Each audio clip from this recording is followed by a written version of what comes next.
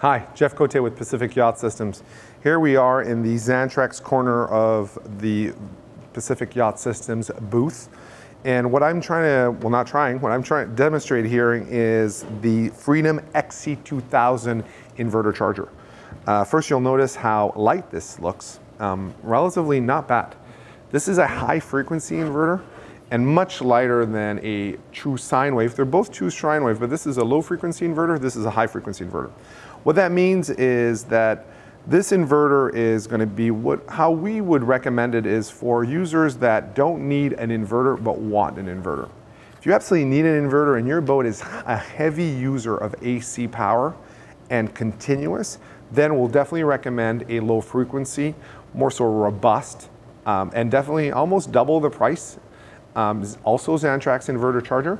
But if you're sort of, I want an inverter, I don't need one, and I'm going to use it sort of intermittently, and I'm not sure what I'm going to do with it, but I might use some loads, but it's not a must-have item, then you know what, this is definitely worth considering. The cost of entry is half of the low frequency inverter charger. Pretty light, compact, as you can see. I mean, it's very narrow. This is actually a 2,000 watt inverter. It's practically half the size of the bigger one. It comes with an 80 amp charger. So we install a lot of boats, sailboats, even smaller power boats, where they don't need a large inverter. We'll end up putting this on board. It's going to be great for charging the batteries. Remember, an inverter charger is a single output device.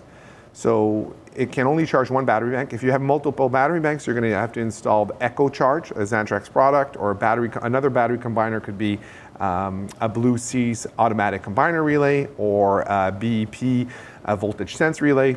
Regardless, they're all different type of battery combiners, and it's a way for you to share a charge from one battery to multiple batteries. They come with a remote display that looks identical to this, so you don't need the remote. If the inverter is mounted in a really appropriately easily accessible location, you can do everything from here, or you can do everything from a remote location with this exact sort of display. Straightforward to install. Make sure you read the manual. I can't stress this enough. Having been invited, and I thank everyone for bringing me on board their boat, thousands of boats, I'd say that probably less than 1% of inverters are properly installed. And that's the challenge, is the manual. It's thick, it's intimidating, and most people don't take the time to read them. If you follow the manual to the letter, you'll have a properly and safely installed inverter. If you don't, then what's going to happen is you're just not going to realize certain steps that you missed. Doing an inverter is not something you just want to do. You want to actually do it. You want to do it properly, and the way to do it properly is to educate yourself. And by doing that, you read the manual. Few things to highlight. Notice there's a chassis ground here connection. That's often overlooked. Most people don't end up having the chassis ground. Also making sure that the right cable sizes are connected to an inverter charger, right? So there's going to be a table, and you want to follow ABYC's recommendations in terms of cable sizing for voltage drop and ampacity.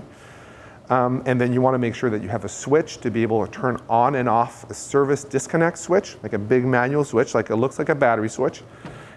And also fuse. You want to make sure that this inverter charger is also fused at the source of power, the batteries. And obviously you need an AC breaker coming into the device. There needs to be a circuit breaker for this device. So this is the XC2000. They also make this in a 1000, and they also make a true just inverter in 3000. Now I've heard rumors that they're coming out with an XC3000 as well. So that means that you're going to have a high frequency inverter in 1000 watt, 2000 watt, and 3000 watt. And this is actually the size of the 1000 watt over here. So if you've got further questions on the XC line of inverter chargers or tips, we've got articles on our website on how to do it yourself install in our monthly column called Tech Talk, and you can actually look in the search engine on our website and find those articles about installing an inverter on your boat by yourself and doing it properly. Thanks for watching.